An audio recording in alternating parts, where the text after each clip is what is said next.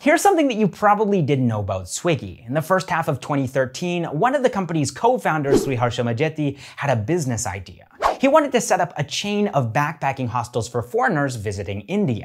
See, he just spent half of a year cycling and backpacking across Europe and Southeast Asia. But upon returning to India, his friend Nandan Reddy suggested an alternative business: democratizing shipping in India by aggregating courier partners to create the fastest route between point A and point B for customers. This startup was called Bundl, but the deeper they got into the business, the more they realized that the market opportunity wasn't as big as they'd initially thought. So they dropped the idea in 2014 and pivoted to something new: an on-demand delivery solution to connect restaurants with customers called Swiggy. And by the way, Swiggy's legal name is still Bundl Technologies Private Limited.